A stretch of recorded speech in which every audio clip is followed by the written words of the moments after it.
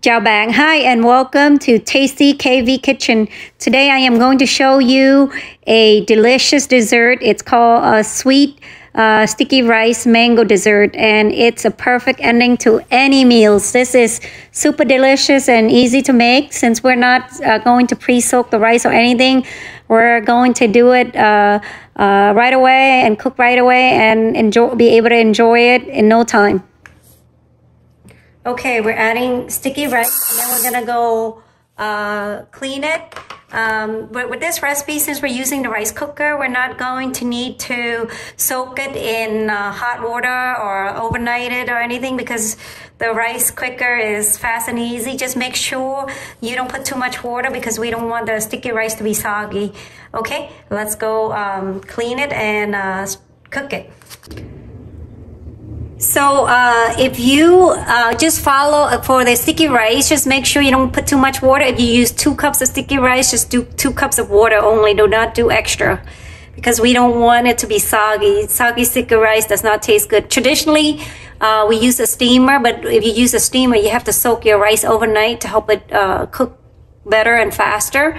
But since we're not soaking it, and we're like last minute type, we are using a rice cooker. Just make sure, and then after you're done cooking, we're gonna submerge it into coconut syrup and all, so we don't want it to be soggy rice. So make sure you just do even amount of water. If you do 2 cups of sticky rice, then just do 2 cups of water. So I'm using the frozen pandan leaf. It comes in a package, frozen and pre-cut to this size. I use about 4 to 5 pieces, and I'm just going to toss it in here, so while the sticky rice is being cooked, it be infused with the pandan leaf during the cooking. So okay, I'm just gonna close the lid and press, set the menu to sticky rice mode and press cooking. While the sticky rice is being cooked, we're gonna go prepare the rest of the recipe. So our recipe requires us to use 1 whole can of coconut. I love this coconut cream brand. I think it tastes good. It's creamy, and I use this for majority of my cooking. If it requires coconut cream or coconut milk, I tend to go towards this brand. Anyhow, we are going to split this. I would say,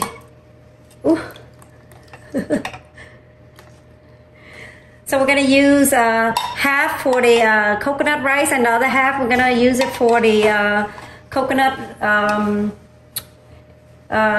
cream top sugar,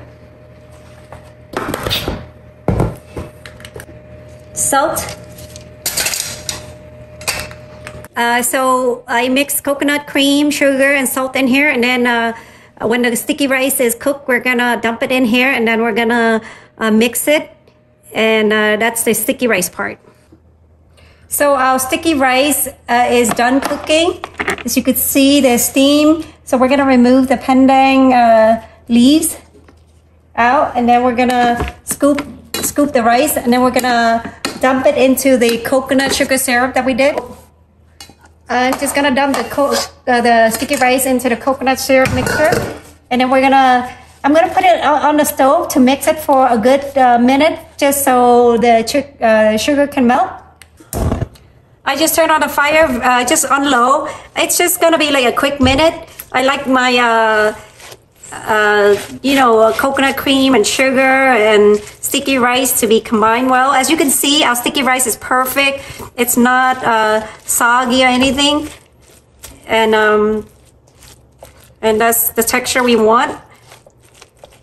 It will dry out really quick once this is combined. We turn off the fire. It will combine, and the liquid will dry out. It will just look like coconut. It will just look like sticky rice.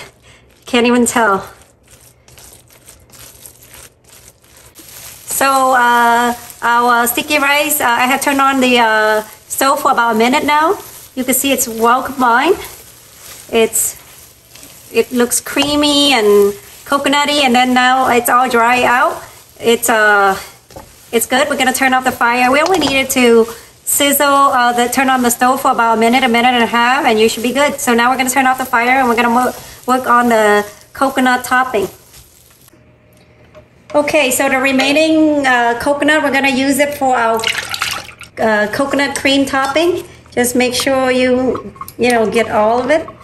So this can produce about 2 cups of coconut milk. So basically I split it 1 cup for the coconut rice and the other cup for our coconut cream topping. So I'm adding sugar and I'm adding salt.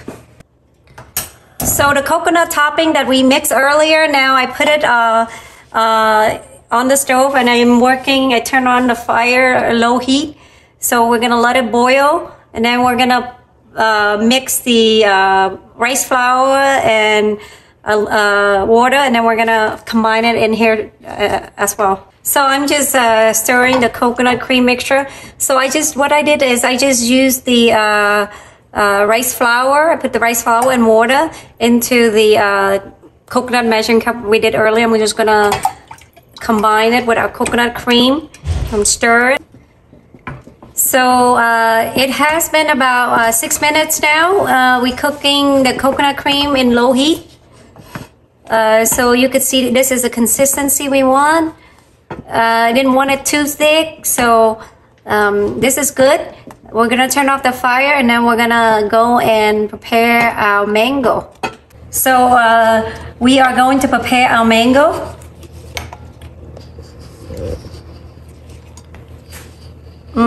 I could smell the freshness of the mango already.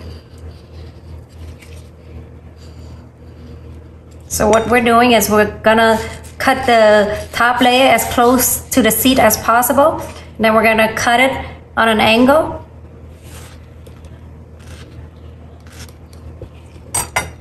So I am peeling on the other side. Just you need the right mango for this. If you freshly buy from the store, it needs to turn like bright orange in order for you to cut this. If it still has some green, that means it's not ripe, so your mango won't be sweet. So cut it close to the seed and then I cut it in an angle like this. Okay, so our sticky rice is done. I'm gonna assemble it.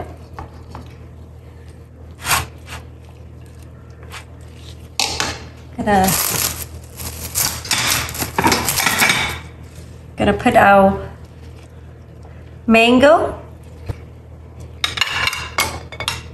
Add our mango in there.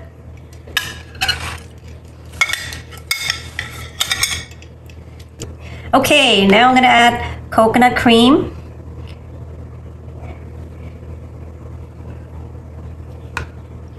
You could whisk it a little bit. And then we're gonna add a little bit of crusted peanut.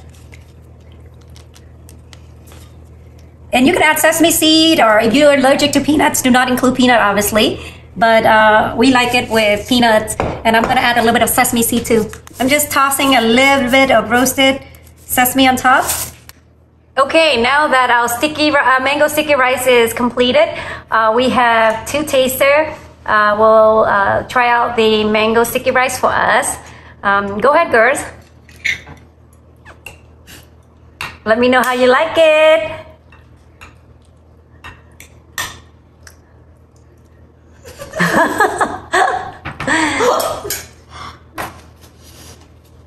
I think it's good.